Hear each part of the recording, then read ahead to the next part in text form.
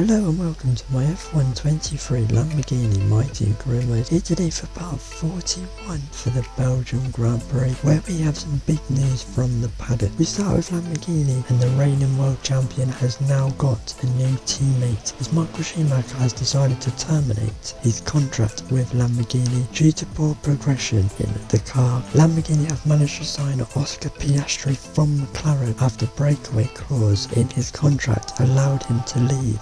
McLaren have then gone and signed Joe from Alfa Romeo in what looks to be a good move for them, as it was rumoured that HBrown was keeping an eye on Joe's development at Alfa Romeo. Alfa Romeo have then gone and signed Enzo Fittipaldi from AlphaTauri to replace Joe. Fittipaldi didn't have any breakaway clause in his contract. Helmut Marko and Christian Horner were happy to let the Brazilian driver go, as they weren't happy with his performances and wanted him out at the end of the season anyway. With Fittipaldi going to Alfa Romeo, it has allowed Red Bull to promote another one of their hot prospects in Dennis Hauger, who was racing in Super Formula in Japan after winning the F2 championship last season. There was also news coming out of Aston Martin, as the two-time world champion Fernando Alonso has announced his retirement from the sport for the second time and has made it clear in an interview that this time it is for good. That's all the news ahead of the final race before the summer break. Now it's time for the Belgium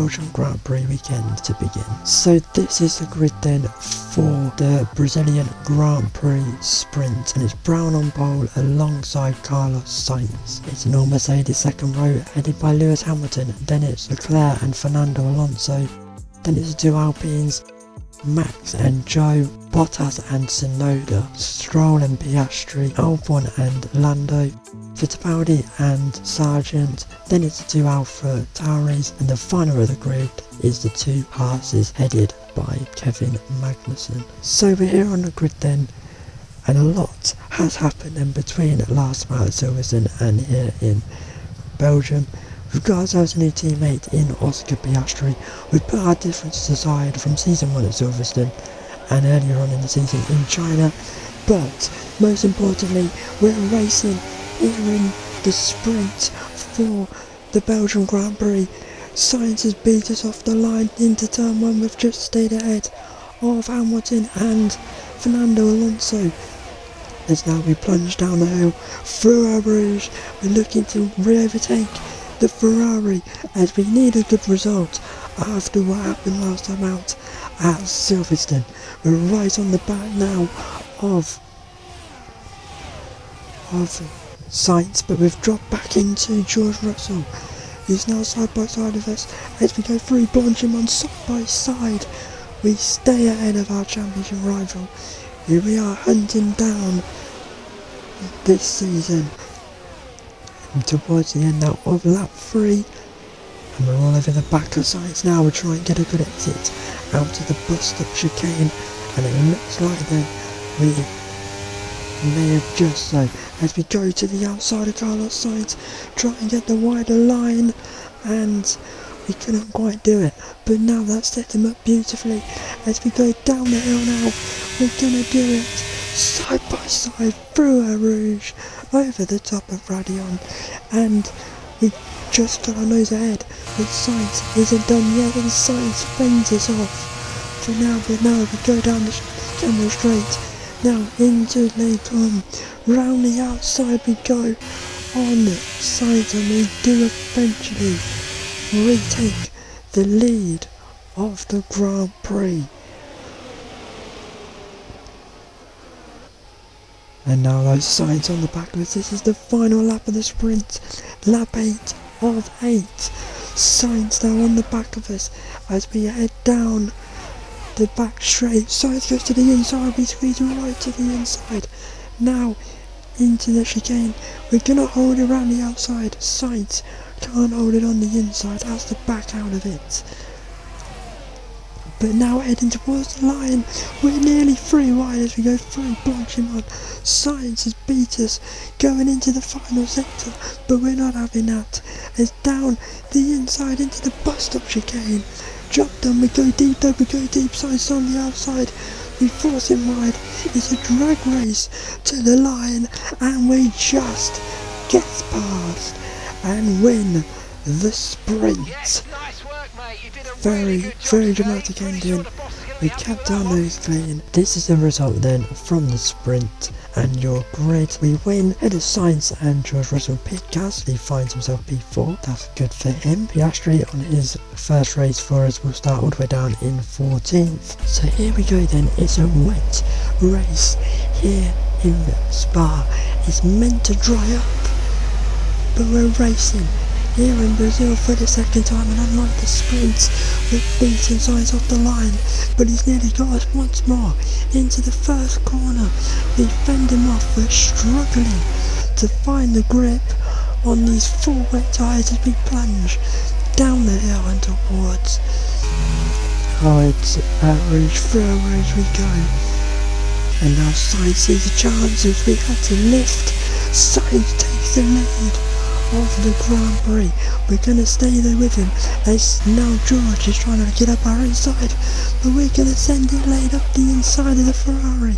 We go off the track, we make contact with the Ferrari. George now finds a way past Carlos Sainz, but we keep the lead at the start here in Belgium. So then as we skip on towards the end of the opening lap, we run a bit wide now as we enter the final sector. Now George may have a run on us here as we go. Make a bit of a mistake as we're struggling to find the grip on this opening lap and maybe side by side like it was on the opening lap with the sprint, but George thinks better of it. Very tricky conditions as now we go into the bus stop chicane for the first time and we've gone straight on. We find our way back onto the track and George has done the old switcheroo on us. But now we're on the back. We want this first place back. We need this first place back if we want to stay in the championship hunt as we go. Take the wider line, try to find some more grip, and now down the inside as we head towards the Rouge. We did it to Sainz in the sprint, and we've done it to George in the race. But this time we stay ahead briefly. Sainz came back at us. It doesn't look like George is going to be able to now, but he's going to try as we go into the chicane. George is too far back to do anything, but we retake the lead, and in the background Hamilton overtakes Sainz to make it a Mercedes 2-3, and on to lap 2 now. We've once again gone off the track of the bus stop chicane, but this time we're a sitting duck. George has gone to the outside. We nearly pushed him off the track, but we get the exit. Somehow we've found the grip to get past the Mercedes there, but we've run a bit wide, and now George's roles reverse. Nearly no, he thinks better of it as we go down into a Rouge for the third time. The two Mercedes looking to make it another 1-2. Very good race last time at Silverstone. They were just too quick. And now we may be double teamed here. Hamilton on the inside. He's got the double toe. George now trying to hold around the outside of his teammate. Hamilton on the inside. Hamilton's got up the inside. Hamilton's got the job done on his teammate. Now heading into the bus stop chicane once again. We've gone deep. This time not off the track. Hamilton's trying to go around the outside. Hamilton's got the exit trying to overtake us off the track there. And now we head down towards La Source. Into turn 1 at La Source. We've gone deep at La Source. We're off the track. And Lewis Hamilton, there he is, slips through, says thank you very much. And we tried the move at the inside. Rouge, we run wide though, and that might leave us vulnerable now to George, but we're not looking in the mirrors, we're only looking forward as we head down the back straight, and we're going to send it late up the inside. Can we get the car slowed down? Yes we can. We retake the lead of the Grand Prix as the track is drying a lot here. Fernando Alonso's got in on the act as well, as now we run very off the track and we come steaming back across. That could have ended very nasty there, but I think it's ready for the intermediate tyres, and there's an Albion in the background that seems to think the same as me. But those at the front, Hamilton, Alonso, have always stayed out. So if we've timed this right, then we could be getting some time on those that were only just behind us, let's be honest.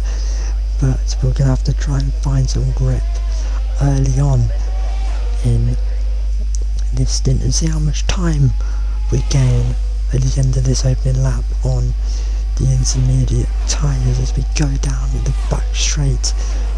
Lap 5 now, they've got a couple of laps extra.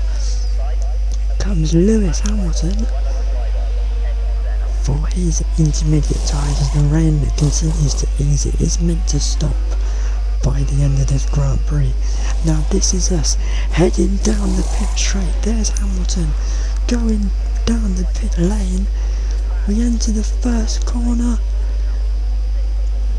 and come out of the first corner, and we're ahead of Lewis Hamilton, and we've also pulled out a nice little margin over the 7-time world champion. And these in front of us, the HAAS, are all still on the full wet tyres, so if we can get our way through these fairly quickly, we should be able to increase our gap on Lewis Hamilton, because I don't think he's going to get through these as quickly as we can, as we overtake Logan Sargent there in the Williams. They're just sitting ducks, the wets aren't the way to be anymore, and the end of lap 6 we're past the other Williams of Alex Albon, who's staying out as we go deep. Albon trying to get back up our inside.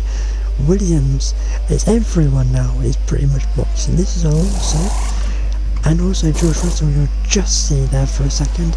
There he is, all boxing now for the Inters, and this is Lewis Hamilton from a net P2 and hunting us down.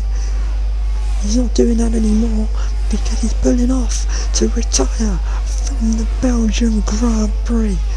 What's going on in Mercedes?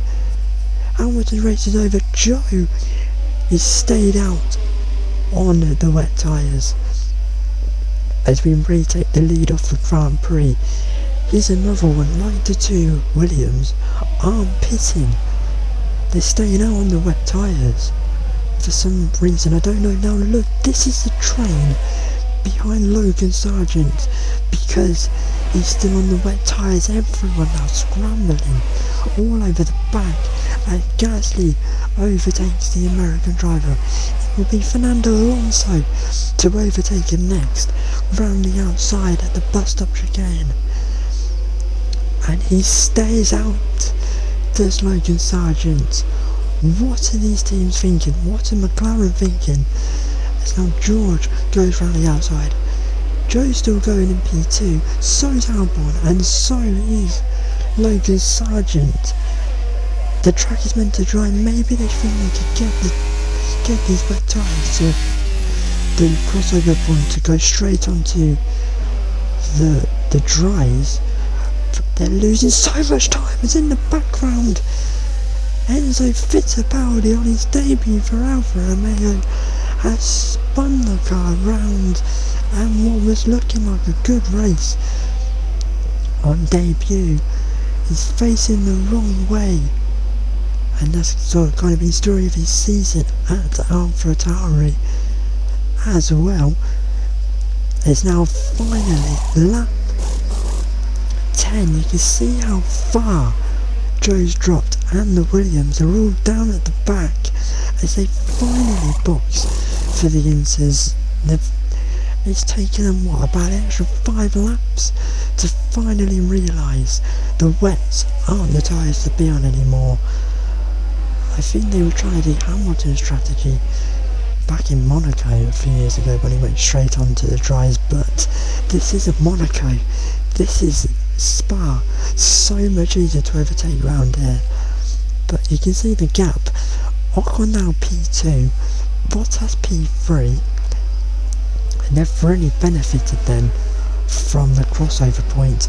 We stayed out. I didn't think it was wet enough, it was dry enough for the dry tyres, but Alpine and Red Bull both think so, as onto the mediums goes Esteban Ocon and the Red Bull of Bottas behind him. Now we were keeping the gap to around 10 seconds. We need to get our foot down on this lap, as this is George Russell. The other Mercedes is slowing down and out of the Grand Prix. A double DNF for Mercedes after such a good weekend for them. Last time out of Silverstone with the 1-2, it's now a double DNF for them. And George retiring in basically the same place as Lewis Hamilton, his teammate. As at the end of lap 14, the track is bone dry compared to the start of the lap, and we are going to pit for the mediums. We've learnt from our mistakes from back in Australia, where we went to the softs and had no pace. We're going mediums, but the gap between us and Ocon has been cut down drastically now. We've lost 5 seconds on that lap, so now it's just going to be managing the pace. Meanwhile though, further back, let's take a breather. This is Oscar Piastri on his first race for it, replacing Micheal Schumacher. He's now hunting down Lance Stroll, Carlos Sainz and Fittipaldi for the final points of the Grand Prix, as this is Stroll and Sainz going wheel to wheel. Sainz has just gone backwards since the start of the race. Maybe that contact with us has left him with some damage, and on Ferrari strategies in a race like this doesn't help either. But Stroll and Piastri both passed them, and now this is Alonso and Stroll getting past the AlphaTauri of Lawson, who came so close to points at Silverstone. He's also so close to points here as well, lap 20. And now this is Oscar Piastri getting past Hauger, not Lawson. Hauger doing a good job on his debut. Around the outside, turns to the inside, and that is going to be P11 for Piastri. But we're going to round the final corner. We're going to be back to winning ways. We win the Belgium Grand Prix.